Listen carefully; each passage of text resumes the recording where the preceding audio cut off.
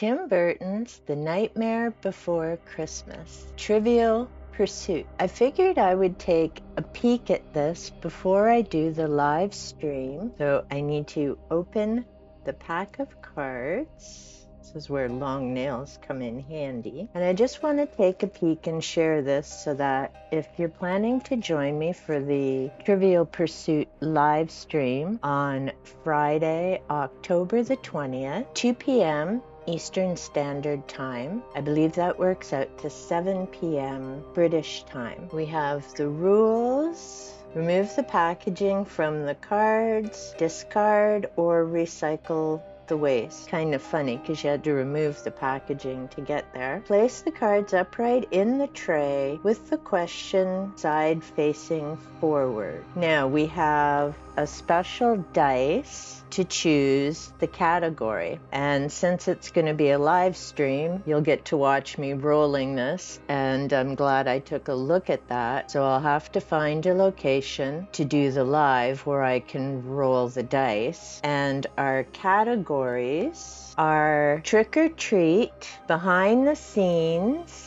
Halloween Town, Christmas Town, Songs, and Pumpkin King, just to give you a heads up on what the different subjects are. I'll be rewatching The Nightmare Before Christmas a few days before the live stream to try and keep everything fresh in my mind, and now it's been handy to take a look at what the different subjects are for this trivia game. And there are quite a few questions. I actually found this during one of my Indigo trips. This is the collector's edition, and there are over 400 questions. So just a few examples of what we may have. Which frequent Whose Line Is It Anyway player voiced Halloween Town residents, the Harlequin Demon, Devil, and saxophone player? I don't know. I did watch Whose Line Is It Anyway? Oh, there we go. Greg Props. Greg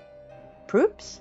Props? Okay, just looking quickly at these. It's going to be a bit of a challenge. What is Jack wearing while he sits in bed reading books about Christmas? Okay, I'm definitely gonna have to pay attention as I'm rewatching Jack. What's the first thing Jack says when he surprises Oogie Boogie? This will definitely be more detailed than I thought. Let me know in the comments down below. Did you play the original Trivial Pursuit games?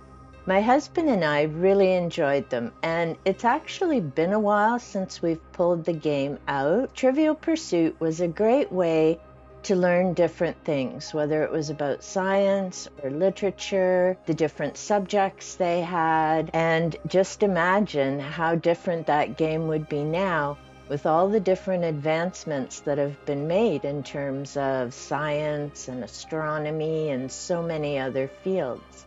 Makes me think there may be a subject area that could have a Trivial Pursuit game. If you enjoyed The Nightmare Before Christmas, let me know in the comments down below. It's definitely one of my favorite movies. I enjoy the animation, the music is outstanding. I've also enjoyed Tim Burton's Corpse Bride. I just rewatched that a few weeks ago.